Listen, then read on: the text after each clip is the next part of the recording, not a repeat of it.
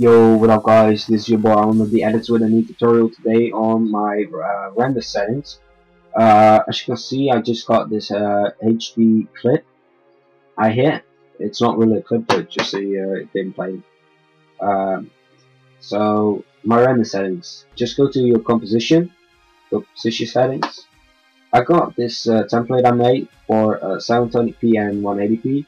Now, some people ask me on how to see when it's like 720p or when it's 180p. You can see it on the height. When the height is like 720, you know that it's going to be 720p. If your clip is from standard like 480p, you got this, and you got a 480p video clip. Now, if you go back to the 720, you got a nice HD clip. But it's only HD when you record it in HD, so if it's not HD, 720p doesn't really make anything better. But yeah, I use 720p to edit. For montage, I use 180p because it's just a higher, it's a higher quality level. So I'll just keep the 720p for right now. It's always 51:94, but I'll come at that later. I'll talk about that later. Click on OK. Now, if you go to your composition and click to add to render queue, you go to you just want to leave the render settings the same. Like, you can click on it, but doesn't really do that much.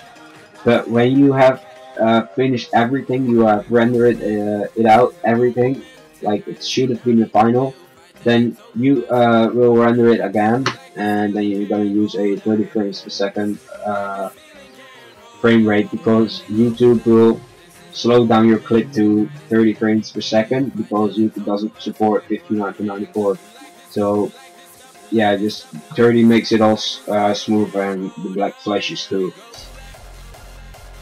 So you know, you can just copy this if you want. I don't really use that. Output module. The formats are important. If you don't have this use list, you go to your edit. You go to edit, and then, preferences, general, and then you go to output, and then show deprecated formats in output module settings, and then you just click on OK. And now go to your output module again. Format H.264. This is MP4, so it's just a good format. This is important. I mostly use 35 for edits, but I use 20 for tutorials and stuff. You know, you can copy this as well. I don't really mind. Just to run the settings, so yeah. Okay.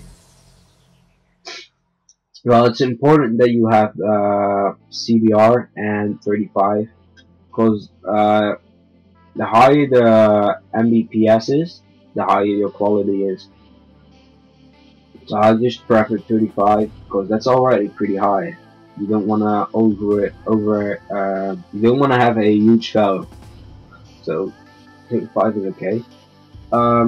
Audio output, just put it on. It's really important. If you put it on off, it will not render out the audio.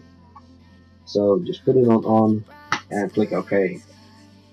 Now this is pretty normal for people. Output 2, and then just select your file name and your destiny.